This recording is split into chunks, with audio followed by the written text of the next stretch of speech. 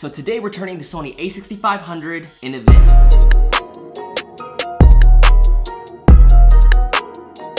First thing, I think I'm actually just gonna do what I need to do for the camera first and then put it on the shoulder rig, okay? Alright, first things first, we got the top handle. It is the small rig NATO rail handle, very basic stuff.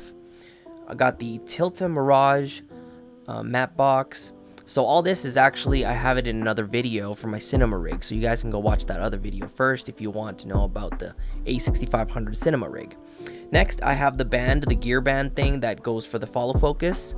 I have the Fotka branded follow focus.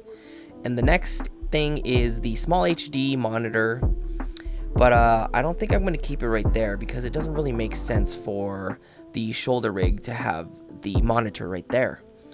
Plug that in, and then the next thing is the quick release plate from the shoulder rig itself. Gonna mount that onto the cage, make sure that it's nice and tight so we don't want any movement whatsoever. I hope you guys are okay with me doing an voiceover this time. Just trying to change things up and see how it goes.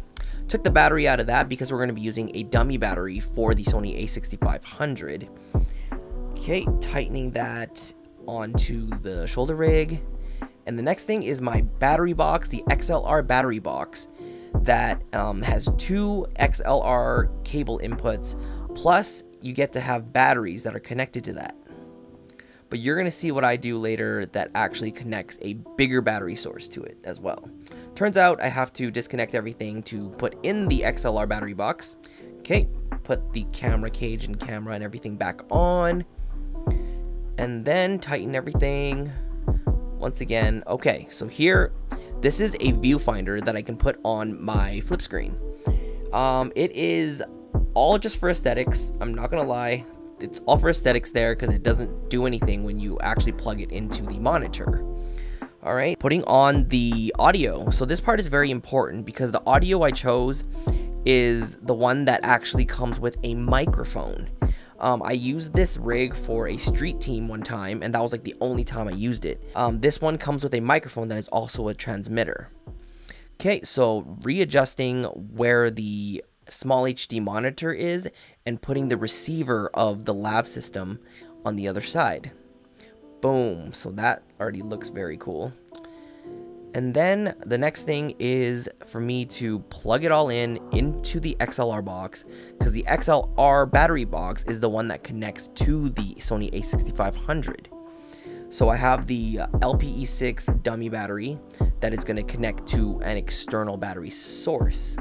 I know it's a little bit more complicated, but if you're doing a street team type situation where you're going to be holding the rig the entire time, having it on your shoulder actually helps so much than just carrying it. Okay, so everything is plugged into the V-mount battery. As you can see here, I have the newer V-mount battery. Okay, as you can see here, it's a little bit too far forward and your shoulders would be exhausted after a little bit. So what I had to do was readjust the shoulder pad, as you will see very soon. Readjust the shoulder pad, move it forward a little bit. So everything just gets readjusted forward just for the weight distribution. And then tighten, tighten, tighten. Everything's tightening. Perfect. Yep, there's the counterbalance weight right in the back there. Okay, now I try it and it's good. So that is everything. Thank you guys for watching. I'll see you in the next one.